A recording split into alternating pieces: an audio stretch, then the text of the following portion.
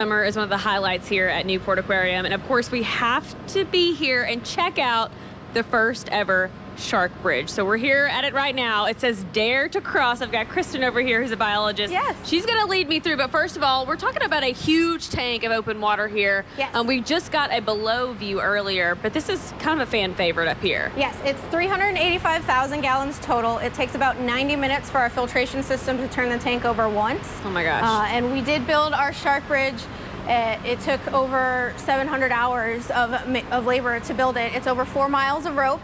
It's 75 feet long, and it can hold over 20,000 pounds. So we should be good. Yes, yes. It's 2 full-grown elephants, so we should be okay. Oh my gosh, that'd be embarrassing if we weren't. So I'm going to let you lead us across. Yeah. So talk to me about why this is just such an interesting, unique view for guests who come to visit. So it's a very unique view because it's a major adrenaline junkie. Okay. It's a little wobbly, it's a little shaky, it's a little bit of a balancing act.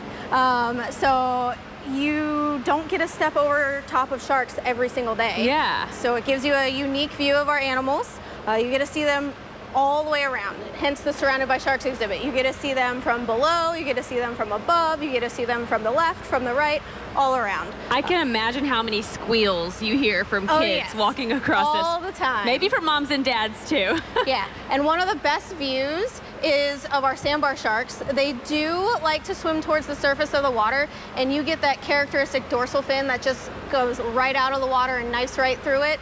Everybody usually thinks of jaws, but these guys, they have 2 sets of teeth, or well, 2 different types of teeth. So they have one set up top that is made more for tearing, and one set on the bottom that's made more for grabbing and holding on. Oh my gosh. And I'm actually going to walk us out really quickly. We've got this big turtle coming through Denver. We didn't get to see him last time. Kristen, talk to me about Denver. Yeah, so he's about 28 years old. He is a rescue. He was found as a little hatchling. His back left flipper is actually deformed a little bit. He lost part of it. We're not sure how. It's part of why he was rescued. And then when he was brought in and examined and rehabilitated, we realized that he actually has an air bubble that's trapped in his coelomic cavity, so underneath his shell. So he can dive, but he can't stay down for significant amounts of time, which means that he's not going to be able to completely fend for himself out in the wild. Well, it's okay. We're taking good care of him here at Newport Aquarium. Kristen is anyways. Listen, I have to tell you a story about Denver really quickly.